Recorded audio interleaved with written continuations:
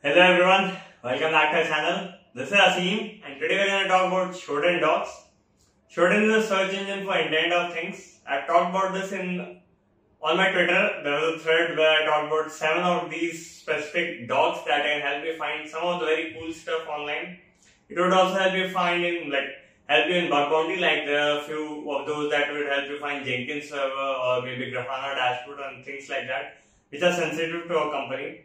So I'll be showing you a live demo of those and how you can filter out some of the noise from these by applying multiple filters and trying with that. So if you have a laptop, make sure you log into your Shodan account and just follow me along. Yep, but that's it. Let's get started.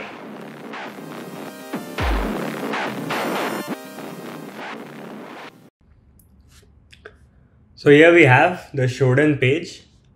This is the thing. What is Shodan? The thing that I explained, Shodan is a search engine for internet connected devices. This is the tweet thread that I was talking about. I posted on 27th March. Let's go through it one by one. Before I start with this is the search engine page and I've already logged into my account. This is the search string I already put. Let me just follow me for a while. So the first one is search for secret API keys publicly exposed on websites. Searching for Slack API token on all websites scanned. So just copy this one, paste this one here. And next, so there are two things to understand here. What is this http.html and what is this xoxp hyphen? So here you might get 14 results you got. You can go to these web pages and try to see. So except this can continue and you might see something here. So yeah. So the two parts are, first is the http.html. In this filter reference, there is this page. I would add the link in the description. There are the different kinds of filters that you can use on the Shodan search. There's this example. So you can see this example. Just click on the search thing. It would automatically search for that. You can go through this. It's a summary version. Not every filter is being shown here, but yeah, it's good enough to understand how this works. So I've been using this http.html and xoxp. If you go and search for secrets regex pattern, let's say truffle hog, so you would see I think, yeah, you would see in this one scripts truffle hog I think you would already find the regexes here. Where is that?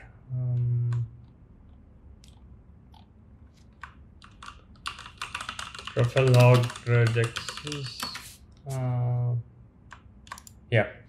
So yeah, on this repo you would find a lot of these regexes. Regexes are basically patterns. Let me just show you here. So for this Slack token, usually the token starts with XOX and then there's this PBORSA, one of these characters. Then there's a hyphen and then there's a 0 to 9 like numeric number which is repeated 12 times. Then again there's this hyphen and the same thing, and like this is a pattern. Usually this is the pattern the keys are. So the very sure thing that was there was the XOX, and then I chose one character B here.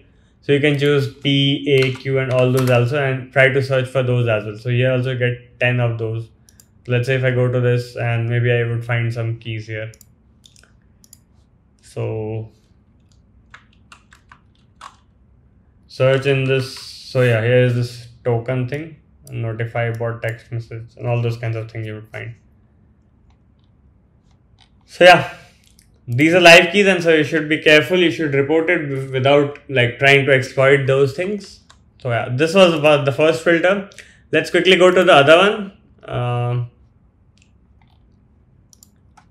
There's this search using favicon hash, one of the most accurate ways of finding searches. So favicon hash is basically this logo, you think Twitter logo, that's the favicon of this particular website. Same goes for this Shodan. You see the favicon for Shodan. How you can figure this out? Just open this like source code for this and search for favicon. So if you see here, you can see the favicons twitter.icu and you see that this is the icon. The same way go for this. If you go to this and search this favicon.png, you can easily find that there is favicon.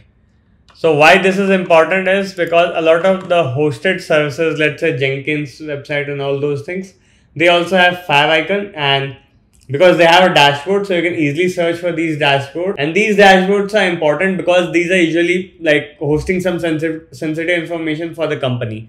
So that's why we're going to try to search for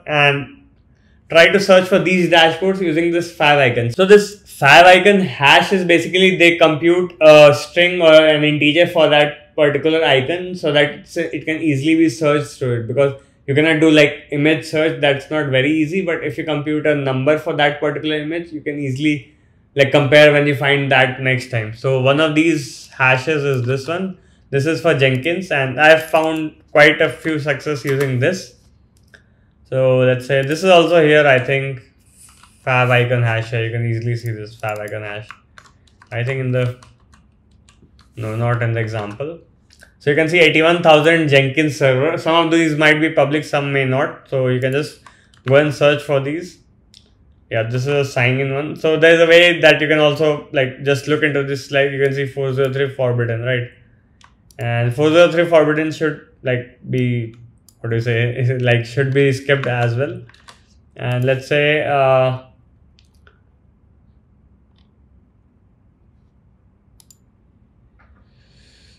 yep, that's it. There's a list of favicon hashes for some of the common services that are available publicly that are usually sensitive, and maybe the company is hosting it on their server and that is public, that you can use Shodan to search for. So this is the repo for that, and it has Shodan favicon hashes.csv. So yeah, it has 604 lines, so basically 604 different services. There's this headers, more info if you want to have any other info. CN server, LLC, Atlassian, chain point. So what you have to do is just copy this one, and instead of this value, just put it this one, and you would find Atlassian product that is available online. So system dashboard and all those stuff. Except this can continue. So usually these are like open source projects or projects that you can host internally.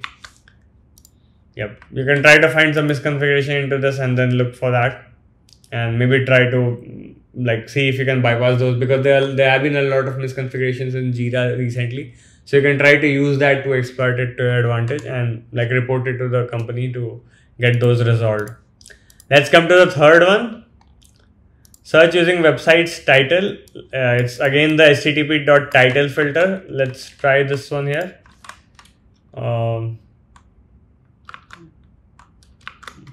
Let's try this one here. Oh, sorry. I think I closed this one. Sorry, my bad. Let me close this one. So you can see the Grafana dashboard. So because each of these services, Grafana services, they have this Grafana in their title. Like for example, this particular has Twitter on their title. This has Grafana. Let's say this GitHub has GitHub on their title. So same way goes for this Grafana dashboards. They usually have metrics for the internal of the company, and that might be sensitive and it may be public, or they might have the default credentials. So you can try for that. Let's come and see. That time there were 90,000 results. It's now 89,000. It goes on fluctuating and such. You can also add a filter like let's say country, and you can filter on the basis of, let's say, country India, and only the Grafana dashboards that are in the Indian subcontinent you can search for that. While it's going on, let's move on to the fourth one. Search services vulnerable to a particular CV. So example, search for all machines vulnerable to Eternal Blue. So this is the like filter that you would be using. So you can see that for country India, there's only 1900 results. Let's try this CV search. MS17010, it was a very popular one, Eternal Blue, because it was very easy to exploit at the time it came. Yeah, Eternal Blue SMB. So even Metasploit has a ready-made module. You can use it to try to exploit this Windows SMB, remote Windows kernel execution code, and you can just use this one, and yeah, just set it and try to exploit. If it's vulnerable, you would straight away get administrator access, if I remember, to the remote Windows machine. So yeah, MS17010, that was the name. There's one thing that I want to talk about is that let's say for a particular CV, not every CV is there, but yeah, there are a lot of popular CVs are there which you can directly search for. And what happens is when Shodan searches these devices online, it basically tries to figure out whether that particular, like, what is the version of the service, and then correlating it with the database of exploits, it figures out whether that is particularly vulnerable to this particular CV or not, and that is how it categorizes it.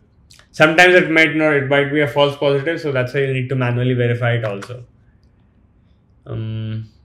Yeah, this is only available to users of higher API plan. So as a free user, you might not be able to get it.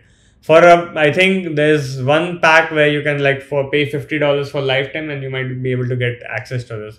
The number of search results would be limited, but still, I mean, that's good than having nothing there. So yeah.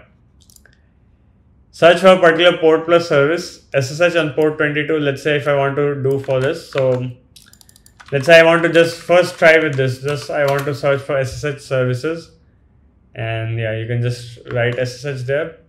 And let's say, so we get 20 million machines that has this SSH. So we might see that you can see this SSH thing, the header kind of thing that comes out when you send SSH request. So that is something there, and that is how it's tried to filter those and categorize it into the search results. Let's say I want to only search for SSH which has machines which has port 22 as SSH service or port 3333. So let's try this. So now there's 18 million of those. And let's say if you want to remove port 22, because a lot of these intelligent maybe companies who are a bit smart, they try to put SSH on not the default port, which is a good practice. So I would to put it as -port 22. So only search for machines that have SSH, but it's not on port 22. So now I see that it's now only 1.9 million. So yeah, that's how you would categorize it. There's this result that it was 18.4 million last time when I posted this, and when I remove that it was 2.2 million. So it fluctuates. That's what I was trying to say. Search for particular OS. So you can also have this filter is this OS filter and particular version. So you might ask Yasim why this might be important. So this is important because this particular Windows version would be vulnerable to a particular, let's say, Eternal Blue or something. So this Windows 10 Home 19041. So if this is, because I know this version is vulnerable to, let's say, a publicly available exploit. So I'll just look into this, and there, since there are 133 results, we'll try to go through it one by one and maybe report it to them by vetting whether it's actually vulnerable or not. So that would be a way to go for this. So that's why a particular Windows version is also good. You can also search for Linux kernel, particular Linux kernel. One of the very common exploits that's available for Linux is Dirty Cow, but you need to have a temporary or a non-root account onto the machine to run the Dirty Cow exploit. And some other things also needs to be there, but yeah, that's a very basic thing. So that's a privilege escalation thing. The last step that I mentioned on that day was this combining filters to get more targeted results. Let's say country India and Windows 7. So I already showed this one, but let's just try it around. So the ordering of filters doesn't matter. You can put country first and OS later, that doesn't matter. Here they also have screenshots. So I mean, if it's a if the machine Shodan search crawlers are able to take the screenshot, it would also do that. It's in Bhopal, Madhya Pradesh. This is one of those there. So if you see here, there's some other filters for screenshot, has screenshot through RFB disabled port, something like that. So you can just copy it and put it here. So yeah, if there's a screenshot and what are different, so there were 2 screenshots. I think this was very targeted one. You might want to just have has screenshots, and then you might want to see how many of those have screenshots. There's 932,000 results. There's this camera. So these are some of the things that I was trying to show to you. Oh, sorry.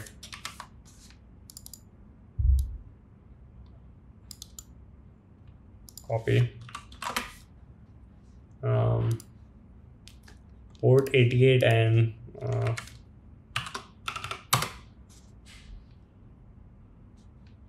I don't want to secure connection. I think that's fine with me. There's some login ID or password. There's 554 port. Let's try this one because I see that the screenshot is from the 554 port, which is normally used for other than 5 cancel requests for protection. Try.